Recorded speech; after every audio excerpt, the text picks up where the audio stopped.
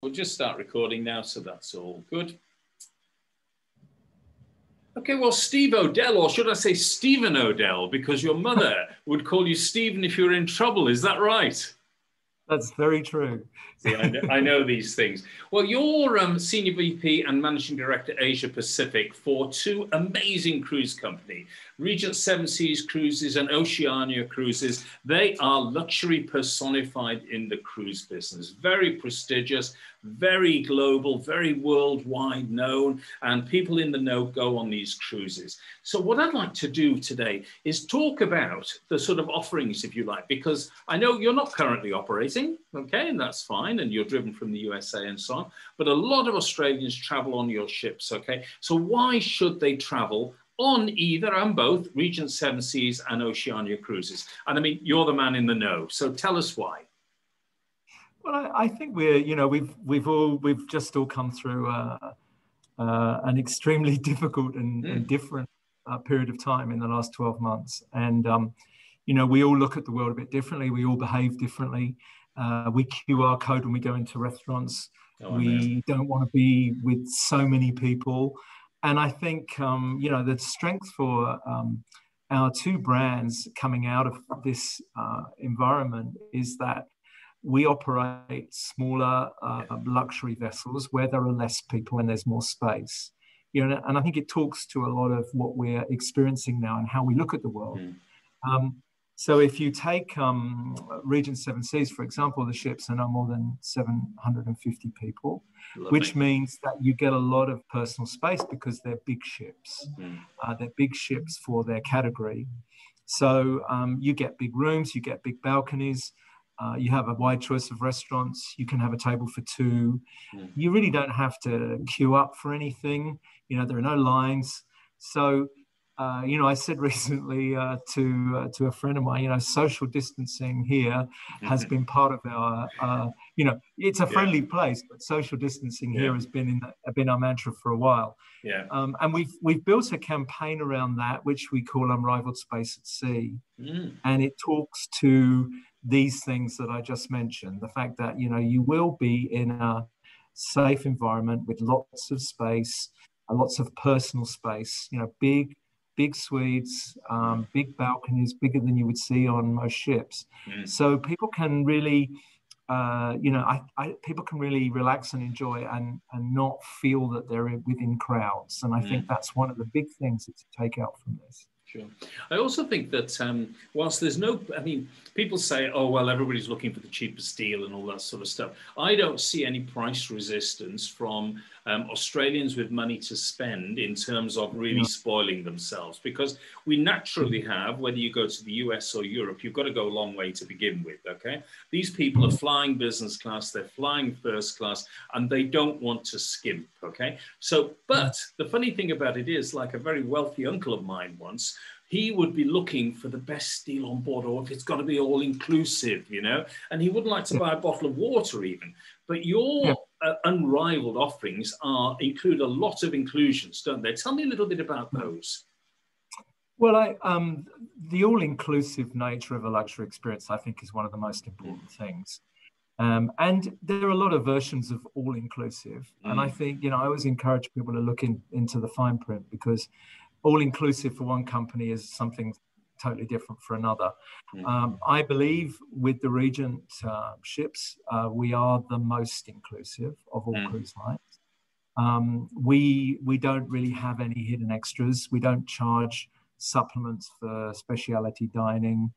We include tips, we include Wi-Fi, we include laundry, which is a new addition. But I think the most important feature that we have that sets us apart from everyone else is that we include shore excursions in our prices. So when I say shore excursions, we say free, unlimited shore excursions. Wow. There are a choice of shore excursions in every port. You can take more than one. You can take two or three if you can fit them in.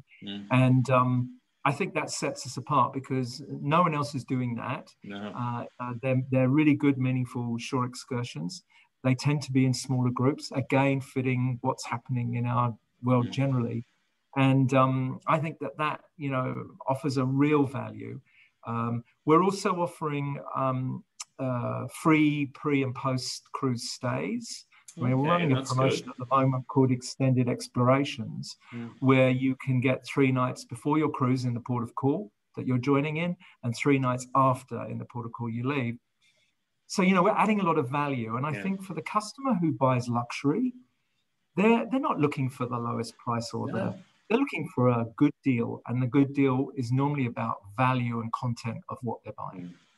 No, I agree with you. Now, I read somewhere about Upgrade Your Horizon, which is part of your wave season. Tell me a bit about that. What does that mean in terms of Upgrade Your Horizon? We run promotions throughout the year. This one has actually just finished. It finished on the 28th of Feb. But we will have more similar kinds of promotions coming through the year. So that, it's worth looking out for those and signing up for our offers, which you can do through the website. But this one in particular was a 2-category upgrade. Book at a price and get a 2-category upgrade. What the 2-category upgrade means within our brand is that you move up to either a concierge suite or a penthouse suite. And when you move up the chain, you get more inclusions and you get some extra benefits. So this was a really highly successful promotion through January and February, which in the cruise industry we call the wave period. And that's put us in good stead. What we have for March is our Extended Explorations, which is you book your cruise, but you get 3 nights pre and 3 nights post on certain destinations. So those destinations include Tokyo, Singapore, Hong Kong, Cape Town. There are some cruises from Sydney and Auckland. So what we're trying to do is create more value for guests in the way that we run promotions, because when we do the research among our clients, price isn't the thing that's principally they're looking for. It's more the experience, and it's more about being with like-minded people. At a certain price point, the kind of guests that you're going to be traveling with. If you go too cheap in your pricing in luxury, you get a different kind of customer. So I think keeping our integrity with price is a really, really important thing. Why is it, after so many years, and cruising has been around for a long, long time, is it? Why is it that people still say when, you talk about, I don't like cruising. Have you ever been on a cruise? No. And I say, well, do you ever stay in hotels? Well, yes. Do you like hotels? Oh, no, but they're all different. Funny that, isn't it? All cruises are different. People still don't get that, do they? It's quite amazing. The other question I wanted to ask was, so you've got 2 amazing brands here, Oceania. My wife is an Oceania devotee, by the way, because she went around South America on one of your ships. And she, that's the gold standard as far as she's concerned now. But what's the difference between Regent Seven Seas and Oceania, if you had to identify any differences? Well, they're both brands that deliver on high quality and value. I would say the essential difference is that with Regent Seven Seas, we include just about everything that you would expect to enjoy on board. With Oceania, it's a little bit more of an unwrapped version. So, for example, we don't include drinks. We don't include shore excursions as standard. What we do, though, is run promotions where you can get a drinks package and you can get a selection of excursions, but it's not a totally inclusive. It's more of an unwrapped version, if you like. So it's extremely high quality. The big point of difference, which we talk mostly about for Oceania, is the quality of cuisine on board. We claim to have the finest cuisine at sea. I believe in all my travels that's a claim that we can uphold very well. So we concentrate more towards that and destination for Oceania, and the price point is lower because there are less things included. And for some people, it doesn't really matter if we include it or not, and they don't use it. That's right. a whole different market. But in Oceania, I think you might get more cost-conscious people who, want a high quality. They want the comfort and high quality, the excellent service, but maybe they don't drink. Maybe they don't drink spirits and wine. So that part of it is not important to them. And they may be well-traveled people who've been everywhere and done everything and don't want excursions. So this sort of unwrapped version may appeal to them. The other thing different between the brands is that the accommodations and on board the Regent ships are of course bigger. And we don't, we only have suites with verandas, whereas in the Oceania brand we do have other kinds of rooms. We have rooms with windows. We have inside rooms. So there are points of difference between the two, but the common thread is excellence in service, excellence in food. There's a good funny story here for you, digressing for a second, but our daughter was with my wife on board Insignia or Regatta, I can't remember now. And in any case, so my daughter she likes a fillet steak, but she likes it well cooked, you see, which is actually a challenge, as you know.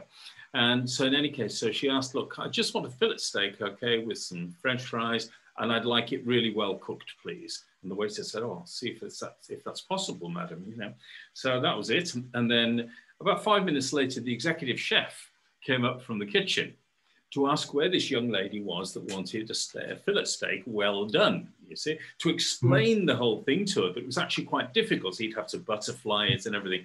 So for the rest of the cruise, she became Miss Well Done. And every time she ordered a steak well done, the executive chef would come up and see her and wave to her. That's quality of service. So instead of just having a spat in the kitchen about who the heck is this person that asked for a steak well done, he wanted to meet with her and have a chat with her and all this sort of stuff. Now, this is one of the other points about Oceania. Everything is cooked to order. Freshest ingredients. Because it's a small number of people, we can really pay a high attention to detail on delivering the food, the styles of cuisine that we have. So that's right. And you can't possibly expect. I mean, the food on most ships is actually very good these days, to be quite honest, okay? But on a ship with 3,000 passengers, I mean, I've been in the galleys and, it is mass production. It has to be because they're serving 3,000 guests or 4,000 guests, 3 or 4 meals a day. That's volume cooking. I mean, there can't be a lot of individual attention. There may be in the fine dining restaurants, but your experience, from what I understand, is that Regent Seven Seas and Oceania are ongoing fine dining experiences. They're not additional restaurants, but they exist, what we're trying to do is give a wide choice. I mean, for people who spend a long time on board, and typically our guests will spend 12 plus days on board. And so we are trying to give different experiences through a cruise. So, there may be 4 or 5 specialty restaurants, but they're not small restaurants that we can only fit a limited number of people. These tend to be restaurants of 100 plus people. So you can satisfy customers. In some luxury ships, the restaurants are small, so there has to be a cover charge and a reservation made along the way ahead. But we're much more flexible because our specialty restaurants are bigger. They can accommodate twos, they can accommodate groups. But what we're trying to do is give people a broad experience of food. I mean, particularly if you go to, say, the Mediterranean in the summer months in Europe, we do a lot of al fresco dining. Our restaurants that are typically buffet restaurants in the daytime, we actually turn into outdoor dining with table service and that kind of thing. So if people want to be more casual, if they want to go to dinner in shorts and t-shirt in a more casual way, they can. But what we're trying to do is give people a broad range of things to enjoy. And look, I think that casual nature is very important to Americans in particular.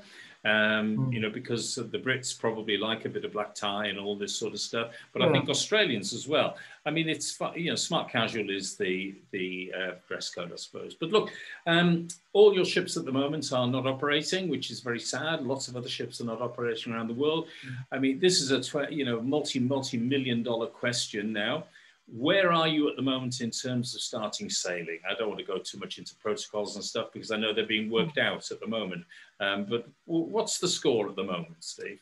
Well, we've cancelled all cruises through to the 31st of May. We are keeping an open mind to when we can return. And so that's why that date moves every 30 days or so. We try to accommodate a restart. If we can't, then we'll cancel another month of voyages. A lot of it is, a lot of the delay is around negotiation with governments and authorities around the health protocols and the requirements that we would need to follow, such as crewing permits and so on. But you know, I think it's still quite a complex thing to answer, because you know, not only we have a vaccine rollout going on around the world, which is really showing positive results. We've still got a lot of countries where you have to arrive in quarantine. We still don't have enough airline seats to get people to destinations if they could go. But look, I think that, you know, the way things are moving now, they're moving much, much faster. That I don't see a restart being so far into the future. But whatever we do has to be built around safety and security of guests, and giving guests confidence to come and knowing that they'll be in a safe place. What's interesting to me, and I'm sure you want to talk about future business, but what's very interesting to me is that there's a huge take up for 2022 and 2023. I was going to ask you about that, you know, I think there's an element of FOMO, you know, fear of missing out. You know, when you look at domestic travel here in Australia, for example, if you want to go somewhere middle to high end for a Thursday to a Monday visit, it's very hard to get any accommodation anywhere. I was just trying to book Lord Howe Island for April and found that I couldn't go till September because it's sold out. And so I think there's a little bit of, you know, people are starting to plan, because once travel opens up again, they want to make sure that they've booked what they want to do in the kind of accommodation they want to do it in. Because I think there have been a lot of people who've missed out here during this past year, because people just simply are booking way ahead. And look, I think you're spot on. And I live just down the road from Noosa, and Christmas and New Year in Noosa was absolutely unbelievably packed. You know, it was taking hours to get in there, and that's continued. And what's interesting is that it's moved from a family holiday now to couples and singles and so on. So it's quite interesting, but no resistance to price. The other thing I wanted to ask you about was, in terms of starting again, the key factor for that, of course, is when Australia decides to allow international travel. So at the moment, people can book into 22, 23 and cruises like that, but they obviously can't book cruises until you're operating and until they can fly to get there. So I think those are your key factors, I suppose, in a sense. And none of us, I don't think, not even Steve Odell, knows when the government is going to say you can travel internationally. No, I think people, you know, my sense of it is that people have resigned themselves to the fact that 21 is going to be a difficult year in which to plan an overseas trip. And that's why we're seeing decisions being pushed into 2022 and 23. I mean, it's quite incredible how much demand there is for 22 and 23. We've had some fantastic opening sale days and constant business all the way through January and February. Amazing. You know, particularly for people who are past guests and they know our brands, they know the kind of room they want to book. People are booking longer trips, we're finding. We have a lot of what we call grand voyages, which are voyages that could be 50 plus days. We're seeing a lot of that kind of business booked. And then recently we had, it was about 2 weeks ago, we had the opening of our 2023 World Cruise for Oceania. 180 days. And it's sold out in one day. That's incredible, isn't it? And a fair portion of those are Australians. A good proportion, yeah, because normally with World Cruises coming through Australia, we don't see a huge take-up from locals. But this particular World Cruise is not coming through Australia and New Zealand. Okay. So we managed to secure many, many more bookings than we would normally do. And when you're talking 180 days, I mean, you know, it's significant. It's a lot of money too, but you know, retirees, empty nesters, these are the people that book these cruises. But Steve, look, that's a wonderful segue of optimism, and it's not just optimism; it's fact in terms of that your bookings for 22 and 23 are so strong, taking up this pent-up demand with Australians who want to travel. It's been very frustrating, I think, for many Australians because travel's in our DNA, I think, and we have to travel, and cruising's in our DNA as well. And we will want to continue to travel, and let's hope vaccinations and everything else happen, and we end up with a relatively safe world. But Steve Odell, thank you very much for your time today. I've really enjoyed chatting with you. Obviously, you've got everything under control at Regent Seven Seas and Oceania, and I look forward very much to hearing news about you getting back into business and people being able to enjoy your ships. Thank you for your time today. Thank you, John. You're welcome. Thank you. Thank you. Okay, excellent, Steve. That was brilliant. Well done. Lovely informal. I told you it'd be a nice informal chat, you know. Oh, it's good. Yeah. Yeah. It's that. Those are sort of chats we'll have, and that's what I'll be chatting with Joel this afternoon about in terms of. I still think that I spoke with a lady called Margaret Bowen, not an interviewer. Bowen, is it? Yeah. Mm-hmm. And she's the. I don't know if you know her, but she's the person appointed in Austrade. Let me just stop recording. The person